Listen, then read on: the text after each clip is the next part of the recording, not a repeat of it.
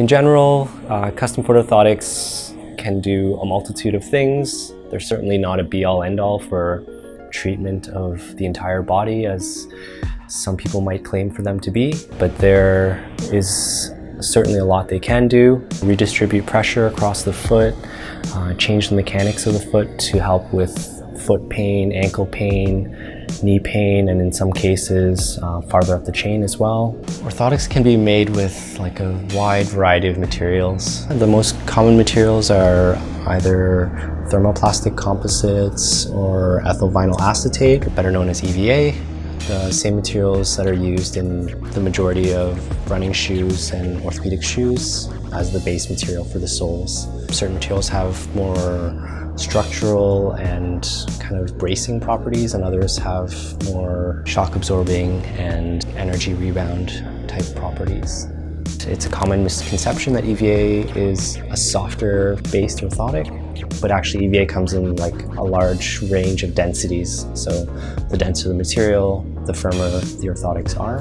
Most of the time the device should like really match very closely to the arch and across the shape of the foot.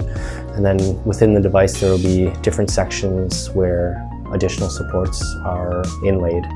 And usually that's put in depending on the condition of the foot. We use a combination of 3D scanners to scan the foot or scan the cast, and our team of certified pedorthists design and make those digital changes to the cast or the mold using really specialized orthotic design software. One of the major advantages too is it allows us to overlap images. So for example, if we took a look at the non-weight bearing casts and the weight bearing cast, we can actually bring those two images together and make modifications and changes to them so that the non-weight bearing cast is expanded correctly and lengthened correctly and adjusted to match what the needs of the weight bearing foot are.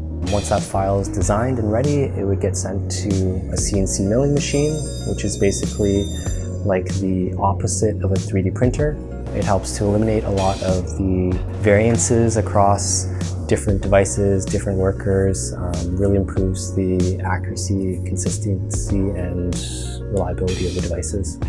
People are often fooled with the custom versus non-custom product. The mold and the orthotic should match like very closely in contour all the way across the device so that you have a nice like tight and fully contoured fit to the foot.